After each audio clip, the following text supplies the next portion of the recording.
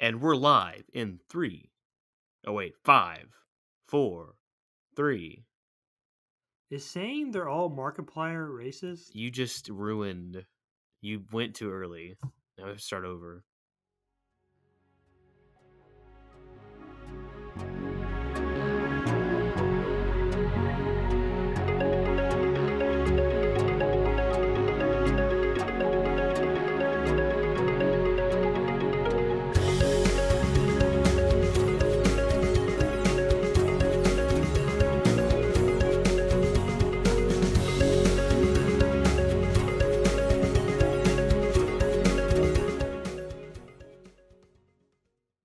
Howdy roundabout, all you Shaggy Goose Egg Boys, and welcome back to another episode of Al Pacino's Prison Scene. This is our podcast where Jake is the other guy, and I'm the first guy. You heard me first. I'm Thomas, and this is the podcast we look at movies that objectively have no deeper meaning, except this week maybe it does. I don't know. My Amazon kept buffering, so I will never know. This is Jake. Number 1, it's my Amazon that you were using. Yeah, so it's Number your fault. 2, oh, well, fair enough. Number 2, I have this really strange urge to just watch Surf's Up on repeat. Yeah, you've been mentioning that. I know, man. It's so good. Okay, well, that's not really related. Like the ocean meets the moon to What take we're talking the about tides today, away. we're talking about the movie Dungeons and Dragons, which may be the worst movie I've ever seen, solely because of how many times it buffered. This movie is supposedly an hour and 47 minutes long, but it took me at least 4 hours to watch it because Jake rented it and watched it one day. And when I started the movie, there was 9 hours until the rental expired. And when I finished the movie, it said there was 5 hours until the rental expired. So, If math exists, then which we don't know for sure that it does. it could just be a social construct like everything else ever. Think about a Except podcast. What is a podcast, Thomas? Dungeons and Dragons, What is a podcast? Vin Diesel. And is Vin Diesel real? No, Have you ever seen him? no, All you Shaggy Goose Egg Boys, have you ever seen Vin Diesel? no. Now, you've seen pictures, supposedly, of Vin Diesel, but have you ever seen him in real life? Okay, I'm going to take a poll real quick. Everyone, raise your hand if you've seen Rogue One. Oh, yes, that's me. I'm not talking to you. Oh. I'm talking to the listeners. Raise your hand if you've seen Rogue One. All right, I'm going to close my eyes so I can feel how many of you are raising your hands. Do I need to close my eyes too? No, you're not. You're not a part Okay, of I'm this. just making You're sure. just here. Okay, I see at least 3 hands. I can't count that high, so I'm not gonna tell you how high I can count, but it's more than 3. All right. It's 5. Oh, fuck. I let your secret out. So I just want everyone to know, if you get this reference, tweet us at PacinoPod saying I understood that reference. Oh, I hope I get this reference because I watched it over Christmas break. Because this is how I feel about this movie. Okay, this movie, Dungeons and Dragons. We were this close to greatness. If you get that reference, tweet at PacinoPod. I understood that reference. You can't ask me what it is. Oh, You can ask me after if you remember, but you won't.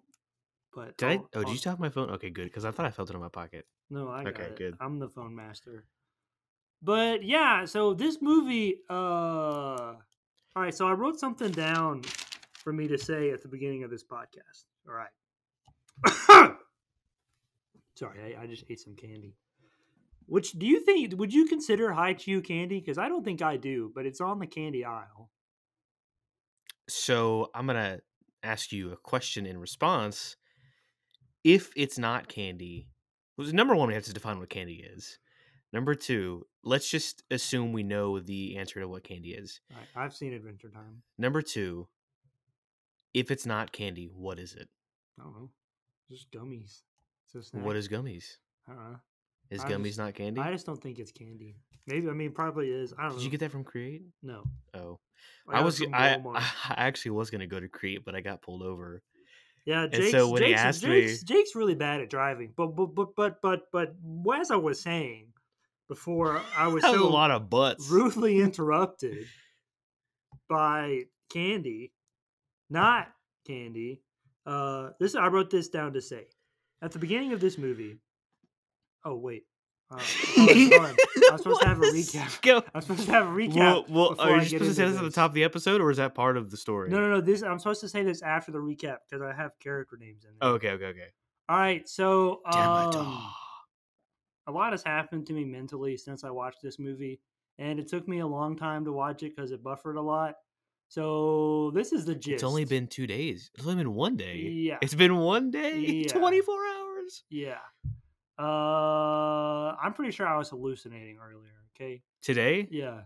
Honestly, I think I was too. Unless I ran over somebody, but I was in the hallucinating. acting Zoom call today, and I like couldn't see for a second. Like I was like, what am I looking at? Okay, but anyways, recap. So it opens. Jeremy Irons playing Prizmo is like, "Hey, I gotta get the dragons. Oh no, I can't do it." Wait.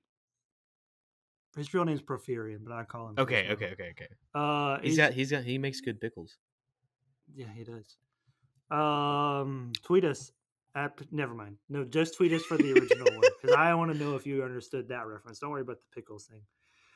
Drink a pickle juice. Anyways, he's like, I got the dragon. Oh, no, I don't. And then he's like, I'm a political man, and I hate the other girl because she's a liberal. And the liberal girl is like, well, I'm the princess, and I hate you because you're a conservative. Okay, wait. I'm pretty sure it's the opposite. No, I'll elaborate later. Okay. No, it's not the opposite. And so, like, that's the thing. It's like there's like this political stuff going down. And then, but then you got these thieves that are like, I'm gonna go into the magic castle. We got caught by a girl with glasses, but then she doesn't have glasses anymore. What's his name? Marlon Tyrones or whatever. What's his name? Marlon Wayans. Yeah, there you go. Is that what the one he is? Yeah, Snail. I know, but is that the Wayans he is? He's one of them. I think so. Okay. He's the one that was in Scream or a Scary Movie. I mean, two of them are in Scary Movie. Oh. I think it is Marlon. Because I was like, is that Damon? But I looked it up, and Damon does not look like that. I'll be honest. I didn't know there were 2. There's like 7. I'll be honest. I didn't know there were 2. And but also, there's more beyond because there's like 7 brothers, and then they have extended family. But also the guy, he looks like. How did you not know there was 2? Have you seen White Chicks? No. Oh. But the guy looks like a weird mix of. Well, I thought he was wearing a Yoda hat. Old and young Harrison Ford, the white guy. Oh, okay. Does that make sense? The other thief, yeah, sure. Anyways, they're like magic school, magic girl. We're getting caught. They get chased by the bald guy, Dathomir, and then they meet this dwarf somewhere who's one of the guys from Pirates of the Caribbean. And then he's like, okay, I'm in this trash, but I'm coming too. And then they go to the bar, and then Marlon Wayans is like, oh, there's a hot elf. I'm going to go talk to the hot elf. And then the dwarf's like, well, I'm racist, so I'm staying up here. And then he's like, okay. And then bald guy shows up, and everyone's like, got to go, bye. But also a magic girl with glasses, but she doesn't have glasses anymore. And young Harrison Ford went into the map, and now they're friends. Young, old Harrison Ford. Because remember, he's a mix of both. And then he's like, hey, Snail, we got to go. Snail is Marlon Wayans. Snail, we got to go. We got to go help these people because I said we would. Bidet? And then they do that. And then fast forward, because a lot of stuff happens. Fast forward, they go to the maze. They get the red rock. Fast forward, the girl is like, I'm not giving you my dragon thing. This is the liberal girl. I'm not giving you my dragon thing. And then conservative guy, Prizmo, is like, yes, you are. And then the liberal girl's like, no, I'm not. And Prizmo's like, well, then we're going to go to war. And then liberal girl's like, good, because everybody needs to be free and have equal rights. And then rewind / fast forward, because I don't know where this happened. Snail dies. That's like at the near the very end. And then they're like, oh no, how could this happen? Dathomir kills him. Yeah, bald guy. And then they're like, oh, I'm mad. We're going to go get the thing we're after. The staff of Pfizer, or whatever it is, because we can control the red dragons. And that's they're like, a vaccine. Okay, we got it. And then bald guy's like, no, I got it. Dathomir. And so he got it, and then he goes to the portal. And then young old Harrison Ford is like, I'm going to go after him. And then glasses magic girl without glasses is like, no, don't do that. And then he does it, and then he's alone and he's like, I'm fighting Dathomir because Prizmo took out the monster that was in him. Also, Prizmo put a monster in him earlier. And then he throws him over the edge. Although apparently, I read that he's the only character that comes back in the second movie. There's a second movie? There's 3 movies apparently, but they're not related at all to what happens in this one. Based on that's how Dungeons and Dragons works. Anyways, we're not. The movie's not over yet. Jake. No. I'm telling them what the monster was. Doesn't matter. The Dathomir monster looks like the one that's in Men in Black. You know? Nope. That's like. Whoosh. That's a super hot chick. Disregard everything Jake said because I'm doing the recap, not him. And then are your eyes open? Sometimes. Then Glasses Girl with the magic without the glasses shows up and she's like, "Bam, gotcha!" My ears. Prizmo, I think. And then Prizmo's like holding the red rod of Pfizer and is like, "You think you can steal my destiny? I'll create your own destiny!" Ah! And then something happens, and young old Harrison Ford gets it, and he's like, "Nuh-uh!" and he smashes it. And then Prizmo's like, "No!" I don't know what happens to him. And then they go, and he's like, "Man, I'm going to get knighted, Snail. I'm talking to your grave. Here's a rock." And he puts the rock on Snail's grave, but then the letters go away, and then the elf girl is like, "Don't question your gift. Your friend awaits." And they walk through a portal, and then presumably they all die because they don't come back in the second movie. And then the credits happen. That's the movie. Okay, so what I had to say was, at the beginning of this film, when Prizmo says whatever he says, I thought the meaning of this movie was going to be pretty blatant. I thought that it was going to be like a political commentary leaning on the liberal side, which is the side that wants for change in the world. And that side would prevail. However, by the end of the film, this meaning gets all mucked up because the film proposes this question of destiny and destinies, but never really answers it. Better out than in, I always say. So, initially, I thought it was going to be all political, yeah. But then by the end, it's like, well, stuff happened, but what really happened? Ooh, I didn't take a nap after that one, Tom. That was a long-winded recap. But also, if you want to watch this movie, you have to pay for it, so don't watch it. But there's a new one, like a reboot that got announced recently, I think.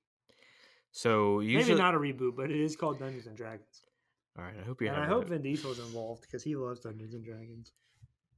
Well, he's involved in a new art game. Did you know that? Yeah, it looks really dumb. I mean, I'm not a big survival game boy anyway. I'm not a big Vin Diesel guy.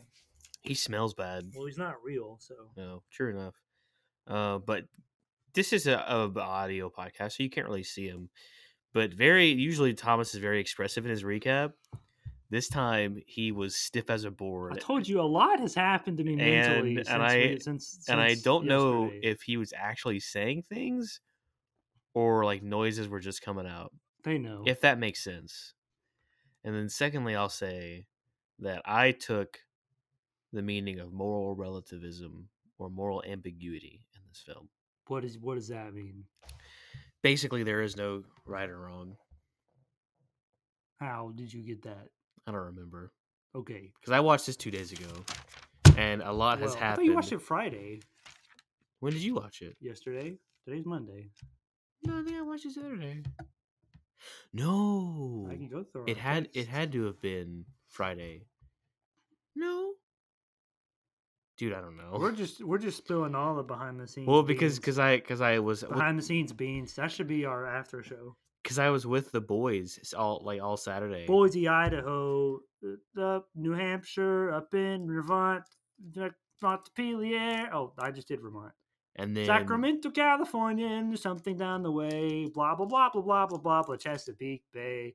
They have wonderful clam chowder. You know what that's from? I had to watch that in 7th grade. Was that Trump? No, it's the Animaniacs. Oh, but was that who said? They it's have wacko. The best clam chowder I've ever had. No, they have wonderful clam chowder. It doesn't sound like that though.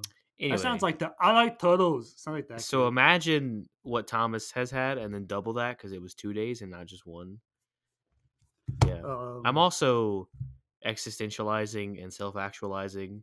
Yeah, but you're So always there's doing that that, so too. shut up. Oh well, fair All enough. right, so Let me see. Hold on. Let me see if I can you remember. want me to define liberals and conservatives? No. Oh, the Well, it's first gonna thing. Well, happen. what I want to say is that this was made by New Line Cinema, Yes, they which is also made Shazam. that too, but they also made Teenage Mutant Ninja Turtles in 1990. Well, we already talked about that, Well, I know, and I said it was one of my favorite movies. So I'm saying that this is going to be good. but it wasn't. Although I think if Watch it, it. Watch it a second I time was gonna say I think that if it didn't buffer a lot, I think I actually would have liked this movie. because the first time I watched this was in high school, and Lucas actually owns the Oh, so you DVD. had seen this before? Yes, yeah. That's why I put it in because I had seen it, and I don't remember anything but the weird monsters in Dathomir's ears.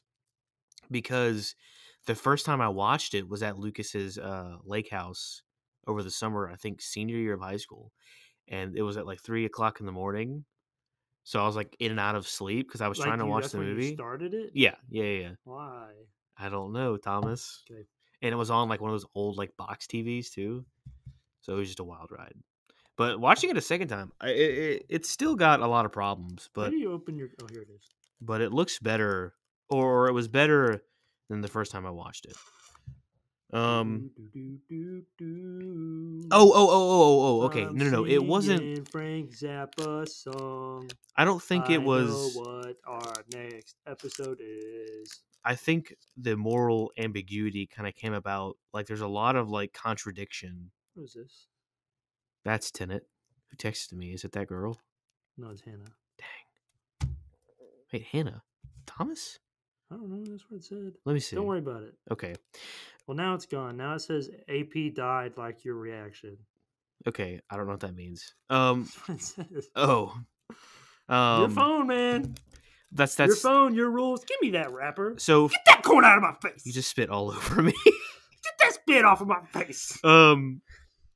Is that like there's a lot of, especially with color, there's a lot of like moral contradiction. This podcast is really how this movie goes because it is it's like political thief, political again. Haven't you ever heard of Honor Among Thieves? So the actual movie, I feel like the pacing is a little off, but for me the pacing was way off because I would like the political storyline is not really the focus. And so, like, it only shows up like every 30 minutes or so. Yeah. But for me, that was like every hour and a half. Well, and I agree with that, and that's where I was saying like this moral contradiction comes because the very first one is Prizmo, and we see this in Star Wars, and Star Wars did it first, because that was an original story because every story is original. You say Star Wars the first? Yeah. But Prizmo. So Rogue One. No, Phantom Menace, episode 1. Well, okay, true enough. But Prizmo, the first, and I think it would have been better the opposite way around. But we see Prizmo. The first time we see Prizmo, he is an evil mage guy, or a wizard. What he's do you call making him? a dragon, right? And then the second time we see him is in his political climate, where he is trying to. What is he trying to do? He wants the thing to win the power. But as far as like in the Senate or whatever they are, the council, he wants to get the Empress away. Right, because he thinks that having her away. Now, granted, this is for his own power, nefarious purposes. Right. Now, but it would seem on the outside, at least, and this is how Palpatine did it. It seems on the outside that he is trying to do something good, something for the people. And he also wears like these white and gold robes, which did you just fart. No. Something smells bad. I thought I heard it fart. My nose doesn't work. But that could mean something. And if it means something, then I'm screwed. Did I have COVID? Yes. Oh, no, I don't. My nose has never worked. I've already told you this.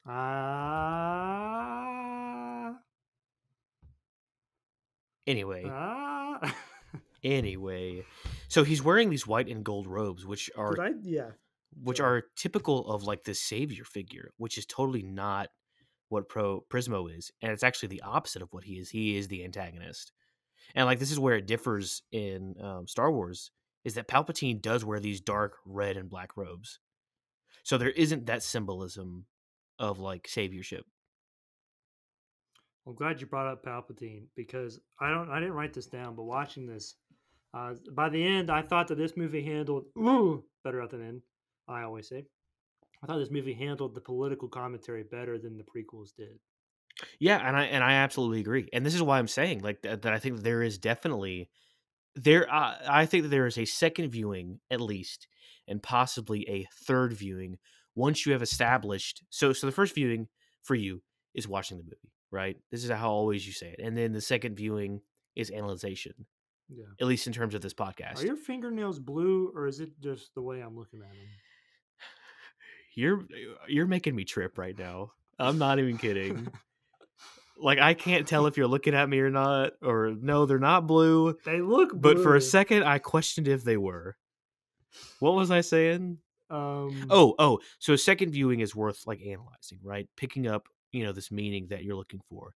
But then I think that this film, especially, deserves a third viewing once you have established what your meaning is, and then really trying to pick that apart. And a lot of movies, I haven't said this for any of the movies we've done so far, but I think this one in particular definitely requires that of you because it is just such a bad movie. But the meaning is definitely there for sure. And like, and I operate under the assumption, a lot of people have told me that I shouldn't do this, but I operate under the assumption that everything in any given film is intentional. Because what I've learned in film school or whatever you want to call it, and I feel like Thomas, you have learned the same thing as I I have, go to boating school. is that, all right, SpongeBob, is that as a filmmaker, what you want to do is control your meaning. And by doing that, it requires detail of every aspect of a frame. Sorry, And this I and this thought I is saw a Beyblade in your cup. no, but I do have Beyblades on my bookshelf. And this is what Patrick is telling us. Patrick Underwood is our professor for visual storytelling. He's got a film out called The Middle Distance. Go check it out. It's on Amazon Prime. Shout out Patrick Underwood. But now we're learning the idea of visual storytelling. Like all of these elements of the frame outside of the character and the story that tell emotions and give emotions. And I think that this is a very long-winded statement to back up what I've been saying about what I said about the gold and the white. Oh, you're still on about that? Yeah. Well, I have a Well, question there, for there's you. there's more examples of this, but that was the first one. And what's your question? Do you think this movie was intended as a spoof, like a satire of fantasy movies, or was it intended to be like completely serious? So I Because it goes back and forth. I feel yeah. like, So I and I was think actually hold on. I think the inclusion of Marlon Wayans points to it being a satire movie because, like you mentioned, he was in Scary Movie Mhm. 1 and 2, and those are like the kinds of movies that he's famous for. Yeah, I honestly I totally think so. When was Lord of the Rings made? It It, was it it was was it was around the same time because this came out in 2000, and Return of the King was 2003. So I think it was 2001, 2002, 2003. So this would have beat Oh, him. Fellowship of the Ring was 2001. Okay, Yeah, so so that this would have disproves my beat theory. it. So I was gonna be like, oh well, maybe the dwarf is representative of Gimli. But I mean, the books existed. That's true. That is very true. That is very true. And yeah, I was Which thinking about that that, dwarf, I said this in the recap. He's either Pintel or Rigetti. I don't know if you noticed which that is or the not. short boys, right? Yeah, he's the one without the wooden eye. The one that Um. says, "Oh, I know you're a puppet." Oh yes. Oh, I didn't know that. Okay, Yeah. cool. I would definitely venture on the side of agreeing with you that it is a spoof because Oh, I wasn't saying it was. I was asking you. no. I would But say do you think it was intended to be a spoof or intended to be like a serious movie? again, I'm going to operate under the assumption that everything is intentional, which would point to the fact that yes, it is indeed a spoof. Because a lot of times spoofs are, societal and in this case political commentary on like the operations that we live under. And I think that this and especially with my idea of like moral ambiguity and contradiction and obviously we haven't heard yours yet cuz I've just been rambling. But I do think that there are definitely elements like you said, Gimli um and then just this like overly evil guy, right? Which was super common in fantasy films. One I'll point out that actually I think is another reference is Neverending Story. Is that a Neverending Story? There is just this holy evil in the movie. It's called the Nothing, that is just meant to destroy, and not even destroy. Just what words would you use just to say to erase existence? Thanosine. Yes, there you go. We'll use that. And I was actually watching this. The Empress looked strikingly similar to the Empress in Neverending Story, and I actually looked it up Is to that see the if it girl with the was horse? in this movie or the Neverending Never Story. ending story. Um. I haven't seen it. I just know there's a horse. Oh no, it's not the girl with the horse, and that's a Okay. guy, and his name is Artax. You're a guy. I sure am. I'm the horse. But she bears a striking resemblance to The the horse and his Empress, boy. to the Neverending Story. That means I own you. So I definitely agree with that statement. All right, how long have I been talking? Okay. Because I think this is why I said this was so close to greatness or whatever I said earlier. Which, if you Can I understand, ask you who it is yet? no, Oh my god! we're still in the podcast. All right, well I'm gonna press pause, and then No, we can pick it that's back up. not allowed. You better not accidentally hit something. It's empty. No, I'm talking about a button. Oh, Don't accidentally hit a Bink. button. ping pong. Jeez. Hey, if you never mind, that's a bad joke. No joke's a what bad was joke. I saying? I Nothing don't yet. think I- Oh, yeah, I oh, don't you think I you began to mentioned say the quote. We were this because close to greatness. I think that maybe at one point it was intended to be a spoof, but then they didn't go all in. And if they would Yeah, have gone I'm gonna- all in, I think this would have been a better Oops. movie for that. And because like the movie opens with a narration, but then the narrator's never heard from ever again. Right. So when it started, I thought that maybe that narrator or narrator, I don't know if anyone says it like that, was going to be like the dungeon master of Yeah, this yeah, campaign. yeah. But then he never came back. And so like I think if the narrator was narrating throughout and maybe the characters reacted to it in like a fourth wall kind of way, then that would have helped elevate this movie because it's a very ridiculous movie, first of all. But then also you have like the themes of destiny that are prevalent throughout. Here, I'll give you another reference. Destiny is all. If you know that one, $10. Nobody knows that. I hope so. It's a great show. Better not be Community. No, it's not. Good. David Bowie. All right, I don't know what I was saying. So back to politics. All right, Jake said that it was flipped that Jeremy Irons is the liberal and the little girl is the conservative. That's Prizmo, right? So why did you say that? Say what? What I just said.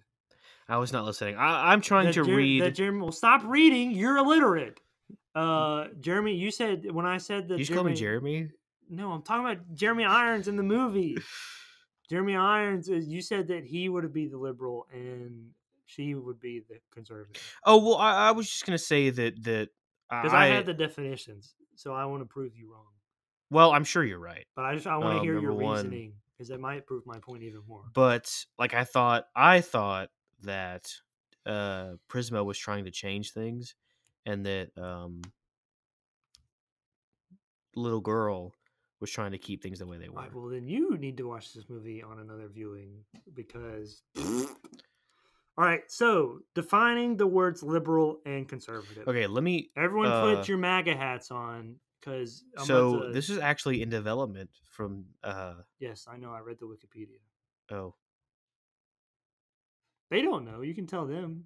Oh, okay. So the original. So there was a property requirement in 1980 is when they started working on the idea of making a Dungeons & Dragons film. Dungeons and Dragons. What did I say? You slurred. Oh, sorry. It's all the water. How many dungeons were there in this movie? Was there more than one? I think there was only one. More like Dungeons and Dragons, am I right? Yeah. But the script began work in 1991, and then it was finalized in 97. So it took 6 years to write this. Yeah, Suicide Squad was written in like 3 months. Well, and you like Suicide Squad? Do I? I thought you did. Sometimes. I've only seen it twice. I like when Killer Croc goes in the sewer and he's like, that's cool. And then when guy gets real big and fiery, he's like, oh, yes, sir. Oh, that's cool. That's cool. And then gets blown up. All right. Anyways, so this is I think a lot of people, and this is why I looked these up, because I think a lot of people use these words, liberal and conservative, And they have no idea what they. I agree with you. today. Well, not necessarily that they have no idea what they mean, Oh, it's him. but the meanings have kind of been Ew, I do not contorted like the way he looks. a certain way. All right, Jake's probably looking at photos of himself again. So if you look up the The stunts were Justin Whalen. He does not look. all right, can I say Now the he kind of looks definition? like Harrison I'm Ford. trying to educate the people. And who's the guy that was the acting Alden guy? Ehrenreich? No, the acting guy, but he's not here anymore. He What? looks like Jeremy Renner. Robin Williams, No, Heath Ledger, no, the acting professor at Larry UNA. King. At UNA. Oh, Charlton. He's dead. Charlton, yes, he Yeah, looks like I was listening to people who aren't here anymore. Oh, God, he can looks I- like can I- Harrison Ford and Charlton. Can I tell the people? All All right, which you can Google this because I just Googled the words and these are the definitions. So there are political definitions and then actual definitions. Okay, so like the actual definition of liberal is willing to respect and accept behavior or opinions different from one's own, open to new ideas. So basically, being liberal, not politically, means being like open to change. So I think, in my opinion, change is necessary for progress. So more people should be liberals than conservatives. And if you disagree with that, that's cool. That's just what I think. And the real definition for conservative is someone who is averse to change or innovation and holds traditional values, Okay. which are mainly people that are like back in my day. So liberal is the blah, opposite, right? Because blah, I didn't blah, hear what blah. you said. Liberal is willing to is basically just like you're open to change. Okay.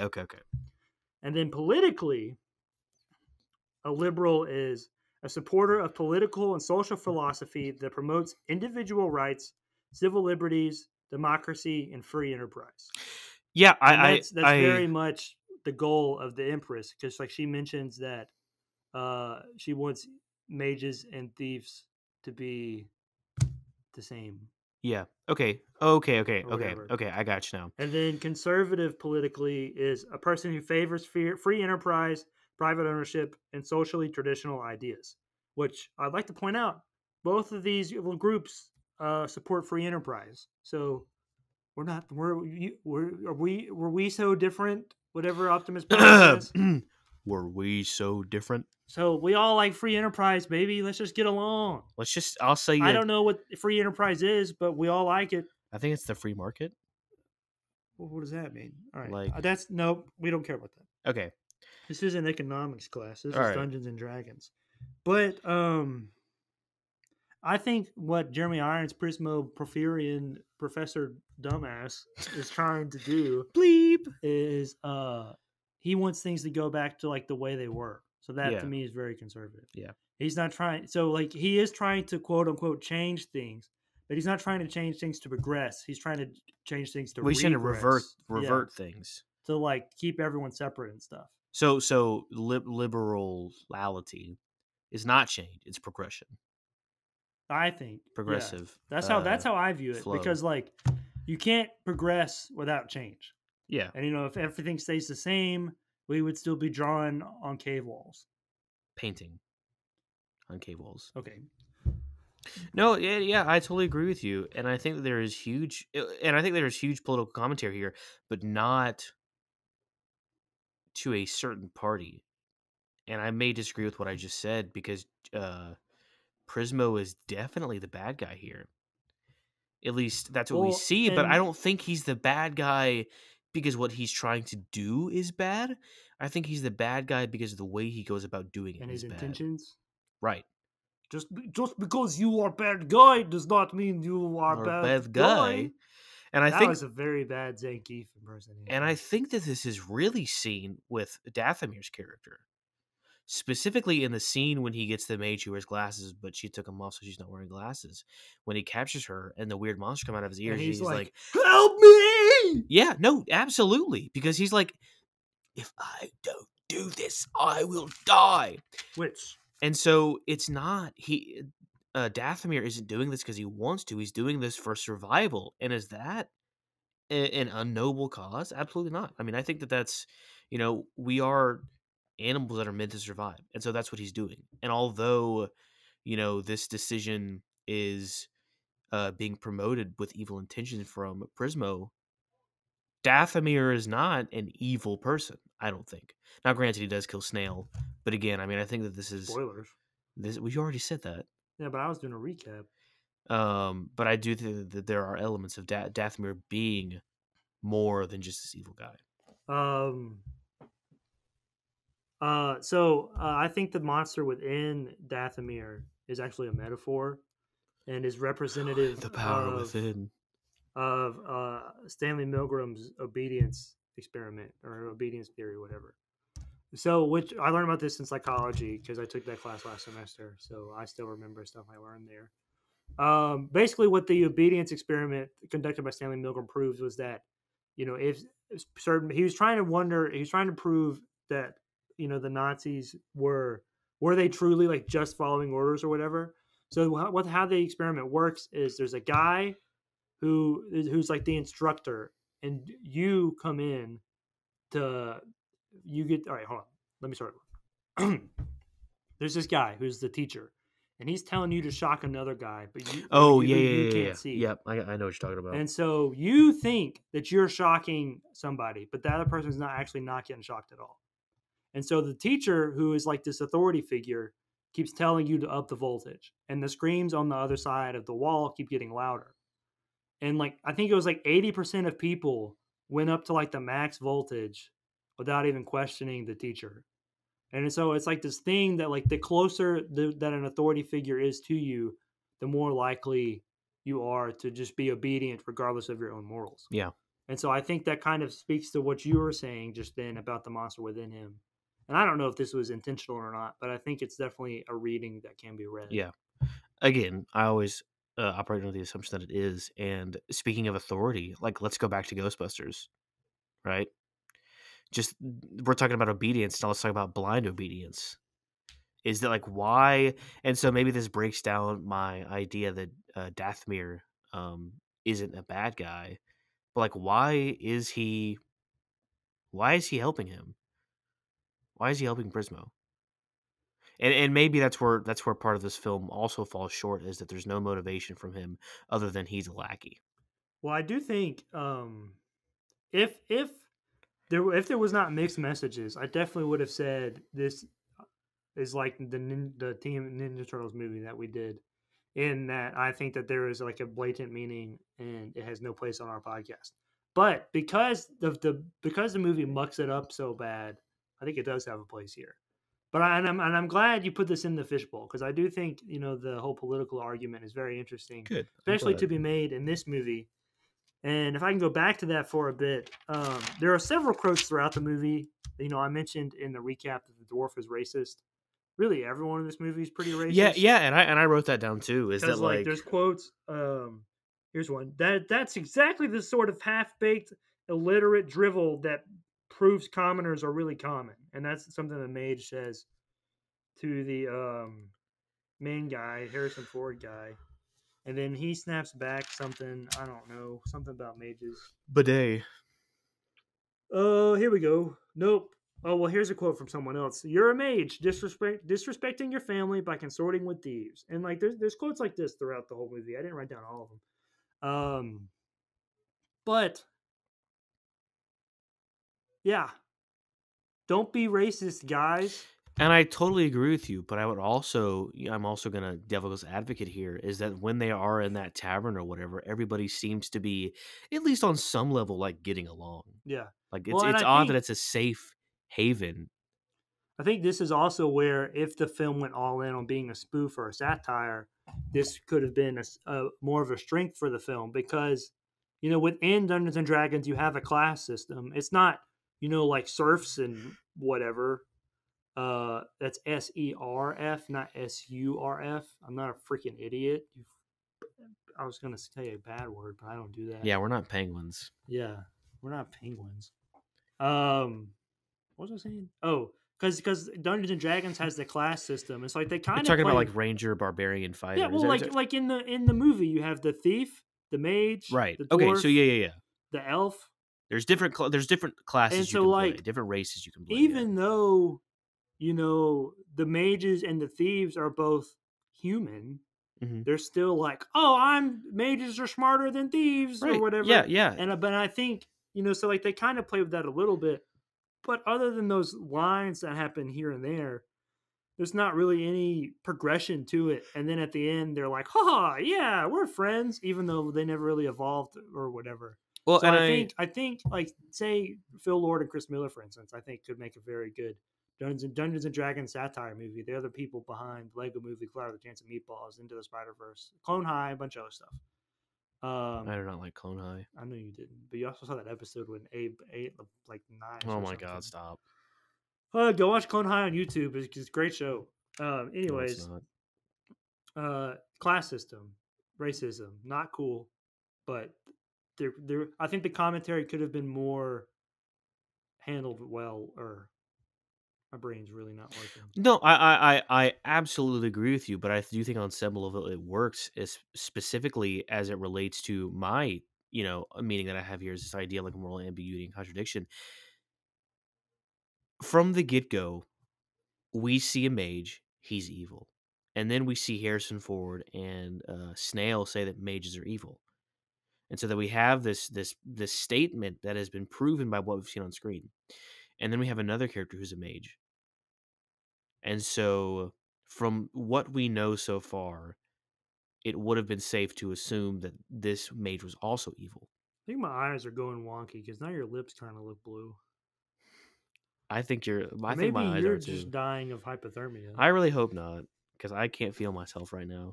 My body. I can feel my face when I'm with you. But I love it. But I think that there is that again. Don't trademark as Shawn Mendes. Does he sing that? I have no idea. Well, okay. But yeah, there's this But yeah, there's this contradiction where from what we know, mages are bad, but then this mage is one of the saviors, one of the heroes, and then these thieves, and this is a typical trope, right? But everyone in this film is like that. Then we see the thieves. Thieves are morally ambiguous, yes, but often lead towards not evil but wrong. Well, I definitely think that the main character, Harrison Ford, old young guy, was very much an Aladdin type character. Yeah, I got that vibe absolutely. from him a lot. And I want to specify that there's a difference between, at least in my eyes, there is a difference between good and evil and right and wrong. Those are two very different dichotomies. And so this is what I mean when I say that young old Harrison Ford was not evil. He was morally ambiguous. He broke the staff. He went, "Not today, Satan!" He was wrong, right? For breaking it? No. I'm saying in his role as a thief. Oh. Because what he's doing is not evil. Well, but is he wrong or is society wrong? Huh? There you go. Did you watch Megamind? And that's the question, right? That really is the question. Big blue head lives do matter. And this is the distinction, is that as that right and wrong is developed from societal morals, and then good and evil are more universal. Yeah. So if we look at the world that Prizmo's trying to live in, being racist is not wrong, although it may be evil. Well, I'm saying where he lives, where mages are above everyone else. Here, I'm going to quote you from a different episode. If you're racist, shut up. Okay. Honestly, and that's exactly right. And so, being racist is evil. It is not. It was not. It. Hear me. Don't take this out. Don't Fred me, bro. Don't. As Eddie Burback would say, don't clip this. Don't clip this. Remember whatever Jake's about to say. Remember what I'm saying. If you're racist, shut up. But in Prizmo's world, being racist is not wrong. And I forgot why I was talking about that. Because they're wrong, but that doesn't mean they're not good. And I think, the dwarf too, again, is extremely morally ambiguous. He's a scoundrel as well, but he ends up being a hero. Well, he's pretty blatantly racist. But I think that's also taken directly from Lord of the Rings, because like Gimli and Legolas hate each other until the third movie. Right. And then Gimli's like, "Ha! You're my best friend." That one doesn't count. Yeah, because they're yeah.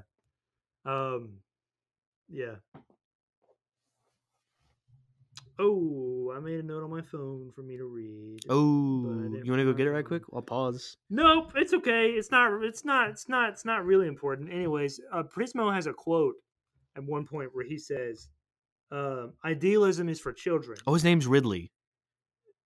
Harrison Ford. No, it's not. Harrison Ford's No, it's character's name not. is Ridley. Ridley is the alien from Samus Returns. Prizmo says idealism is for children, and a child is not fit to govern an empire.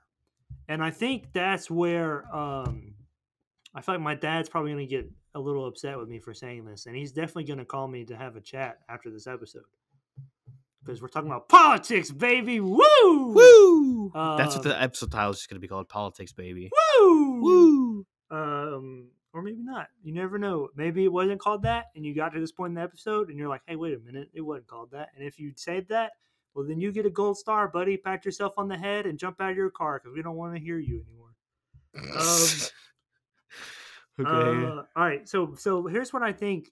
Maybe I would say I identify as a liberal than a Democrat politically, but I think that this quote from Prizmo is something that could potentially be seen as a negative for the Democratic Party in America. Mm-hmm. And I know politics, whatever, blah blah. Someone's president, someone's not. Who it's all Hashtag no one's my we're president. talking about stuff, but if you want to know what we think about America, listen to our episode on Talladega Nights, the Ballad of Ricky Bobby. There's more of that there, so that's where my real thoughts are. But for the sake of this, no, just keep talking. Just keep acting like you're gonna say something, and then don't. Like, just keep being like, yeah. So, guys, this is about to get a little politics, but hey, listen. Go listen to our other step. That's where we talk about, this isn't about politics, but I'm saying it's politics. So just listen up, because what I'm about to say might be offensive to some people, maybe not.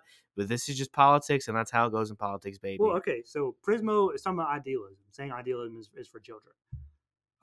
That's why. Can you look up the lyrics to "Everything's Not Awesome"? Oh yeah. Because it's related to this quote. I just remember. So the one problem that I think could maybe be seen with the Democratic Party or certain people within the Democratic Party is a lot of Democratic. What?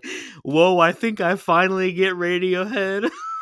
Yeah, that's from. I've never looked at the lyrics for this. If you've never seen the Lego Movie second part, go watch it. I really like it, dude. That's amazing. And my roommate, who shall not be named. Which one? The one who shall not be named. He like this one. Or this one? That one. Okay. He thinks the second Lego Movie is better than the first one, and I don't know if I can agree with him on that. That's tough. But we can all agree that the Lego Batman movie is better than both of them. Anyways, Will Arnett, shout out. Come on our podcast. We'll talk about whatever movie you want to, but it can't be a movie you're in because we don't watch those. Okay. Wait, what? He knows. Anyways. So I think that a lot of, and I don't know a lot about politics, so I could be just making stuff up, blowing smoke out of my butt. But from what I know of things, it feels like a lot of what I know of things, Democratic plans are idealistic, but in the long run, don't have the best results. Yeah, like I think it's the Green New Deal or whatever, which is like AOC and them put out. And I think that's a good plan. I do think that that's something we should be looking into. But they want to get rid of fossil fuels by a certain date. But as of now, we don't have anything to replace them. Replace fossil fuels with. Well, and fossil fuels are pretty integral to how we run our society. Honda is actually working on this. They are creating they are making an entire city powered by hydrogen fuel cells. Maybe it's Toyota. But I don't know. Anyways, it's a car company. Maybe it's Nissan. So that's to say that Prizmo's statement is very much a conservative statement. That idealism is for children.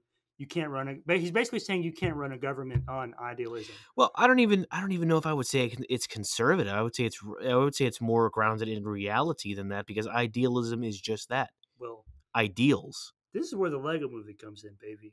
So the first Lego Movie, if you don't know, if you're a big old honking idiot like Sam Thompson, he hasn't watched the Lego Movie. Is that your friend? Yes. Hey, what's up, Sam? I like your profile picture on Twitter. He hasn't seen that. No, it scares me. It's like Regigigas Wario, if any of you were wondering. Regigigas. It's terrifying. Well, Regigigas is one of my favorite Pokemon. So he would be your favorite Pokemon. Why? I also like Reggie Ice and Reggie Rock.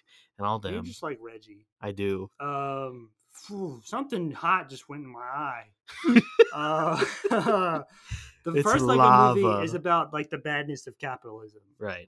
and that's pretty overt. I Oh, think. absolutely. Lord Business. I mean, come And on. then like the song, the famous song, "Everything Is Awesome," Mhm. which if you listen to the lyrics, everything's really not awesome because it's all corporate propaganda. But anyways, we're not talking about that movie, and we Everything. never will because it's about something. All you freaking idiots! But in the second movie, there's this song, "Everything's Not Awesome," where Yeah. they realize everything's not awesome all the time. How do you want to do this? And that's okay. So I'm gonna read. Wait, you could have just looked it up on my phone. Nope, I couldn't have. That's impossible. So I'm gonna read one stanza from this song. All right. Whoa, I think I finally get No, Radiohead. not that stanza. Bro, It's you later. should check out Elliott Smith. Shut up. I'm trying to find it. All right. Are you ready? This is a quote. This is a stanza from that song. "Everything's not awesome. Things can't be awesome all of the time. It's an unrealistic expectation, but that doesn't mean we shouldn't try to make everything awesome in a less idealistic kind of way. We could maybe aim for not bad, because not bad, well, that would be real great." So it's not that like idealism in itself is probably problematic, as Prizmo was saying, because it is like you said, it's ideal, it's unattainable. Yeah, but You can't attain the perfect. if I would But agree. that doesn't mean we shouldn't strive to Okay. be ideal. Right. Okay. So I would agree with that. Because if you try to be the best that you can be, you will be the best that you can be. You may not be as good as you think you can be, Right. but if you strive for more than you can be, then you will be as your best. Well, at the end of the day, that's something that is extremely relative. Like, how do you know when you're at your best? How do you know when something is at its When best? you break the rod of Pfizer. You can't. You absolutely cannot. He did.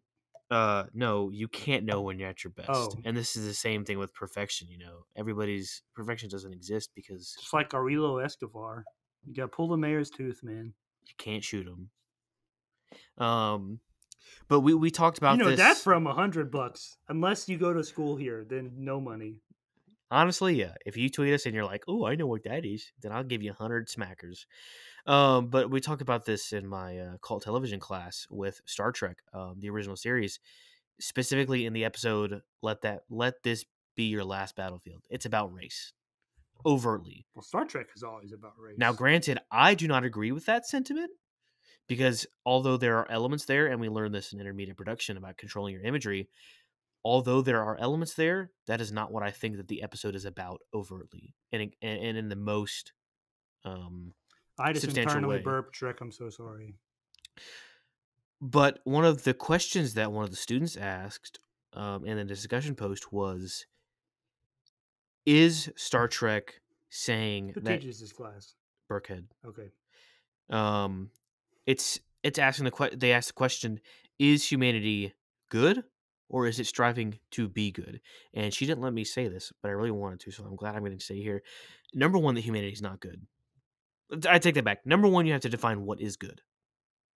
And you have to define, are you talking about what is good? Humanity's just a high chew, man. Oh, high chews are good, though. But is it candy? There's a lot there that I want to dissect, but I'm not going to right now. But I think, and I didn't think about this. If you've never had a high chew, go to the store right now and buy them because they're good. They are good. Unless you have a cavity. Do it anyway. I'll give you cavities.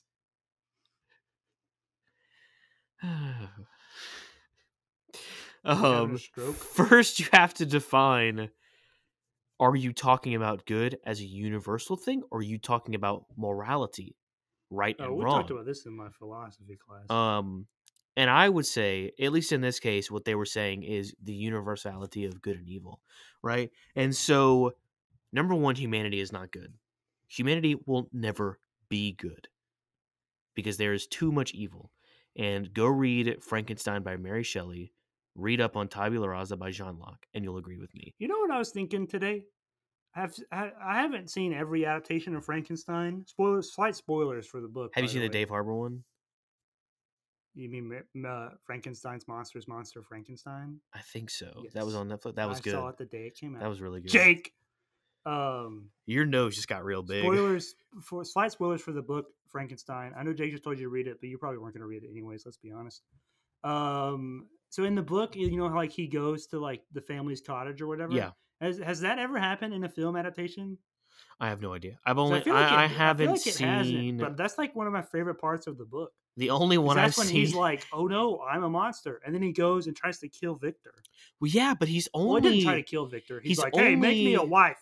A monster, because that is the first interaction that he has. Yeah, he should have watched Megamind. Was that Victor was scared of him, and it's no, Victor's no, own I'm fault. talking about in the cottage when he's like with that family. And there's a blind guy. Yeah, and they're like, girl comes up and it's like, ah! Yes, I know exactly what you're talking about. But yeah, I read that book and I don't think I liked it, but also I did. Oh, dude, I reference this book all the time because I think it is so applicable to so many aspects, because it really does deal with the root of humanity. And they ask the question, is humanity good? The answer is no. And then they're like, does Star Trek present this ideal that humanity can be good? And I would say that the answer is yes. We're not talking about Star Trek, and I can go into this very deeply. Here's a quote from Batman v Superman for you. If God is all powerful, then he cannot be all good. Right. But if God is all good, then he cannot be all powerful. Yep. Bald, how is that? Jesse. How who is that? It? It's Jesse No, he's not bald yet. Okay. How is that related? I don't know. Figure it out. Think about it. I think about it. Think about it. I think it is. I don't know off the top of my head why, but I think it is. But yeah, there's a lot of things problematic with that statement. I forgot why I was talking about this. Really don't feel like either of us have said anything like this whole episode, but we're like over 50 minutes. Hey, I think we're having a good conversation. Anyways, but basically, I forgot why I was talking about this. Basically, we're stupid. Honestly, though. Subscribe to my SoundCloud. I had a name the other day, but I forgot what it was. It's Parappa the Rappa. Parappa the Rappa? I'm just kidding. That's trademarked. God, I really want to remember why I was talking about that. Why I was talking about Frankenstein. Okay, well, I know that this episode might actually end up running a little longer than other ones, but I do want to talk about. I do think the politics thing is really relevant and prevalent. Yeah, and I agree with you 100% because of one word. Okay. Ridley says politics. Oh, he does. He does, and then earlier. Oh wait, hold on! I wrote down the. This is after Snails dies. And then earlier in the movie, the mage says, "I'm an aristocrat," and so she's like, "About Prizmo." No. The glasses girl who doesn't have glasses. The glasses girl doesn't have glasses. She's like, "I'm an aristocrat. This isn't supposed to be happening to me." Okay. I found the quote. When Snails dies, glasses girl who doesn't have glasses tries to comfort old Harrison Ford, who's also young. And he says. She tells him that Snails died for a good cause. And he says, what cause was that? The Empress against Porphyrion? Politics? I'm through with all that. Oh, is that where that's from? Okay. I'm not going to die over a power struggle between a couple of greedy mages. Yeah, and I totally agree with that. And right now, and I think I said this at the top of the episode, is I am existentializing and self-actualizing. And I think really just needs to watch an ASMR video of someone brushing their toilet. Well, you're probably right. I'm also that's gross. Really enjoying listening to my voice right now. It's very soothing. But it also be like. But I totally agree. Dude, you know what they should do? DreamWorks should make an over the hedge ASMR video. Is there over the hedge in the fistball?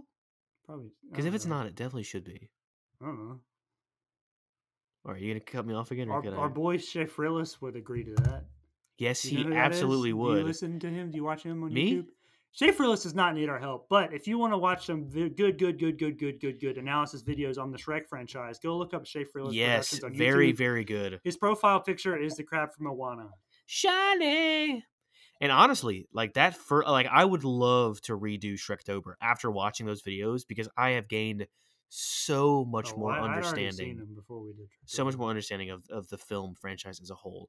And honestly, I don't hate the third movie anymore. It was too late. We dumbed it up. And I know that he says he doesn't like it, but I do think that it's easily the worst in the franchise, but I still enjoy it. Yeah. It made me laugh the most. I agree with what Ridley says here about politics because, like, at the end of the day, really, like, what does it matter? You know, Snails is dead. Why? Because of some political Here you junk go. that Here he you got go. caught Here you up go. in. Here's a song from Boss Baby. What the world needs now is love. Yes, I just nodded my head at Jake. If you didn't hear that, I didn't. Do it again. I'll close my eyes this time. no, I wasn't talking to you. I'm sorry. I'm never talking to you. Okay, What about right then? I'm always talking to them. What about right then? Are you even paying attention? Are you talking to me right now? I just said I'm never talking to you. Okay? You're confusing me. All right, it's my You're making turn my now. brain hurt more than it All right, already so does. we talked about politics. We talked about whatever Jake talked about. But there's also, I think... Oh, let me finish. I have one more point of Okay, moral contradiction. well, you go. The staff is red, and red bad. Big is bad, small is good. Well, but at the beginning, he makes like a green staff. Yeah. And it doesn't work. Oh, and also dragons are like, and this is the same way with Lava Girl. Dragons are tools for destruction. Also, speaking But of Empress dragons, is like this is leaping ahead a bit, but vu. unfortunately, I don't think the dragons blew anything up. We might need to look up like the final scene if you can find it on YouTube. But I don't think they did. And if All they right, did, talk about your that's stuff. really sad, and that's a very missed opportunity. In a movie called freaking Dungeons and Dragons, no one even like rolled a dice. I don't think. Go talk about your stuff. Okay. Well, and I'm just gonna briefly jump over this so we can. Whoa, 2022? What? That's what I was telling you. There's a reboot one.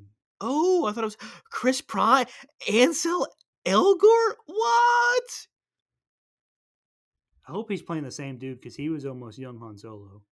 That would be funny. Barry Peterson. What has he done? Quit talking about people and look up whatever you were looking up. Oh, okay. You talked it and on. I'm only going to talk about this briefly so we can get you guys out of here because we know you don't want to listen to us forever. But there's all the politics stuff, but then also throughout the movie, there's a lot of things that point to like destiny, and I think honestly that should have been the focus of the movie. It's the question of destiny, because Dungeons and Dragons is a role-playing game where everything is made up, and that's where I think like the spoof angle would have been better for the film, because then the narrator could have been narrating throughout, and like it'd be the question of, do we have a destiny, or is it all up to some omnipotent person controlling everything in our lives? Because there's several there's several quotes throughout the film that point to like meanings of destiny, and most of them have to do with Ridley, whatever his name is, Ripley's Believe It or Not, where like there's certain instances where the elf says only you were meant to pass, talking about how only he could go in the cave. Or there's a point where the dwarf is like, I want to go help. And then the elf tells him, we were not meant to enter this place. This task they must complete alone. In which he's talking about snails and Wind Rider, whatever his name was. Yeah. Ridley. Wind Rider. And that's when Snail dies. And so I think that points to, yes, there is a destiny and you can't escape it. Snails had to die for Ridley to get the staff and get the anger and then defeat the people in the end. But then the final scene mucks all of that up, all right? So in the final scene is when I was talking about when Prizmo was like, you think you can steal my destiny? I'll kill 1,000 children before I let this company die. If you know what that's from, then I say it again. Love you. No. Okay. Prizmo says this. He says, you'll pay for that, boy. You really think you can steal my destiny? I'll invent a new destiny, especially for you, full of pain, a new kind of pain, and new senses to feel it with. And so in response to this, I wrote down that it's all about destiny. For Prizmo, it's all about destiny. Whatever is in the cards is as it will be. And in a way, this is kind of like the ultimate conservative viewpoint. So I brought it back to politics here. No one can do anything to change their destiny or alter their place in society. It's all predetermined, traditional values and all that. But then when the protagonist breaks the rod and says, I won't become you, that's like the ultimate liberal viewpoint, I think, because he's like changing everything. But that seems to imply that we are not beholden to our destiny. because he says, "I will not become you," and smashes the rod. However, with everything that Narda, who is the elf, it says, the two quotes I mentioned, and she says other things throughout, it would seem that this whole adventure was Ridley's destiny all along. And even Savriel, who's like the guy who made the rod in the first place, I've been calling him Pfizer. His Oh, that's who ghost, you were talking his about. ghost talks to Ridley, and is like, "Only someone who is worthy can take the rod from me," and then Ridley takes it. So That's what she said. that Or he said. again points to like destiny being inescapable. So ultimately, whoever wrote this movie needs to stop taking pills. All right. I think it was Courtney Solomon. I know she's a director. Well, Courtney Solomon needs to stop taking pills. Whatever pills they were on when they were making this, don't do those pills, because thematically, this movie makes no sense. I think you were onto something. You were so close. We were this close to greatness. That's not what he sounds like, but that's what he says. Let me tell you his name. He sounds more like this. We were this close to greatness. That's a little bit closer. Dude, I love think it is, 'cause that I kinda love sounds like Mads Carl Mikkelsen, Urban. man. Like, I know that's not who says the quote, but he's in that movie, dude. He dies pretty quickly, doesn't he? No, he dies about 3/4 of the way through, Do they maybe. kidnap him? I've only seen it once. He dies on Spoilers the. for Rogue One. Darth Vader's in it. He dies That on was the. like a He mega he spoiler. dies on the. I hope you've all seen Rogue One. He dies on the platform when Jalen Urso or whatever her name is goes to free him after he sent the. You talking about Jaden Smith, the Karate Kid? Yeah. I haven't seen the original Karate Kid. Anyways, that's all I have for today. What do you got? Okay, yeah. I mean, yeah, that's all I got too. Okay, well, I hope you learned a lot and loved a lot. Yeah, this I has think been Reading Rainbow in Between the Lions. I think there's definitely some Did y'all good hear that? conversation here, for sure. Snap, crackle, pop, baby. We the Keebler elves. That transcends beyond this movie particularly, and that's what makes a good I think film. honestly, I'm gonna steal a quote from one of my favorite YouTube boys, Carson Runquist. Watch this movie. Oh shit, I don't remember the quote. Watch this movie and make up your own opinion, something like that. Also, go check out Karsten. But he also has a podcast. Don't listen to his podcast because that's our competition. But we don't have YouTube. We don't do YouTube film stuff. So Well, we don't put the podcast on YouTube. We don't analyze films on YouTube. Is what I'm saying. Right, but do go check out my YouTube channel you called can go Jake look Furrier. Karsten Runquist's YouTube channel, but don't Got listen. some good stuff on there. Don't listen to his podcast. Unless, Karsten, if you're somehow listening to this and you want to team up, then people can listen to your podcast, but only if you team up. They were in the top 100 on Spotify. Then, and only then. So we can't let them, unless they're going to help us. We're in top, bajillion or whatever. We're on there somewhere. Are we? Yeah. Okay. We're a number on there. Did you look up if it blew up or not? Oh, no. I didn't see anything, but I think there's a Transformers thing here. He breaks the rod. I feel like there's at least an implied 3. What? Actual 2 implied 3. Actual 1 implied 3. What happens in the beginning? Does anything blow up? I don't think so. Why does dragon's blood set water on fire? What was that all about? Because it's made out of sodium. And when sodium interacts with water, it turns fire. Do you know what salt is? Did I say salt or did I say sodium? Let me repeat my question. Do you know what salt is? Sodium chloride? Yeah. Is not pure sodium. And you pour that in water and it makes it colder. Yeah, sodium chloride.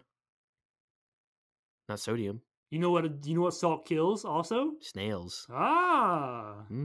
So Dathomir. That's the real Dathomir was salty that Snails was beating him up. Oh, also I meant to mention, if any of you have seen, which I doubt anyone has, if any of you have seen the 1990s Captain America movie, the fight between Dathomir and Snails reminded me of the fight between Cap and Red Skull in that movie. I have not seen that. I know you haven't. You haven't seen Neverending Story, so shut up. Yeah, but I know what happens in the swamp. No, you don't. You said I was a girl. Doesn't matter. Gingers aren't real. That's you say gingers aren't real? Yes. He's not ginger. You're not ginger. You're right, and I'm real. All right, Jake said implied 3, whatever. That's all we got. Listen to our podcast. You gonna let me explain why it's an implied 3? No.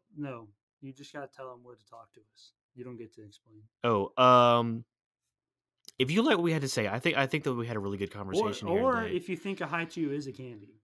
I think we made a pretty compelling argument. Also, define what candy is. So okay. Unless if you've watched Adventure Time, and I don't mean it like an episode. If you've watched all of Adventure Time, not Distant Lands, just you don't the have original to define series. it because you know what candy is. But you do have to say that you've watched Adventure Time, and then prove to us that you have. Yeah. Okay. So here's what we got to do Somehow. for the email for this week's daily email of the week. What I want you to do is tell us. Email of the week. So define candy unless you've seen Adventure Time in its entirety. If you have seen Adventure Time in its entirety, your first part will be what your favorite episode is or what your favorite arc is. Let's go with that. And the next part is if you think Haichu is a candy, and then give us the argument. That's for the email. Now for the podcast, what's something they can do for the podcast? They had for Twitter they gotta tell us if the Twitter.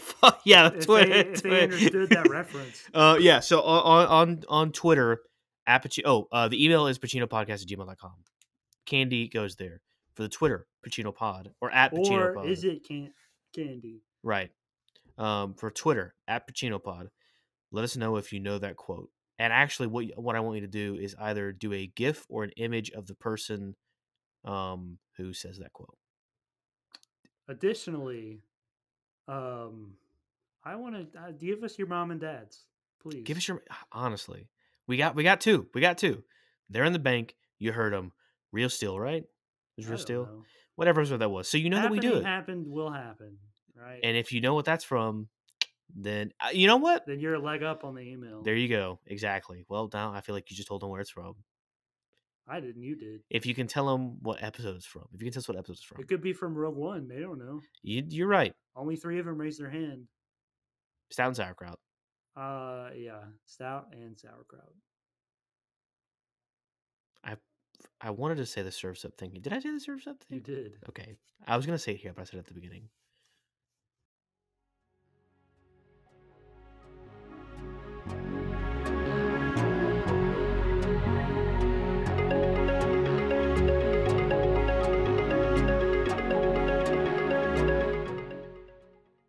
Get that spit off of my face.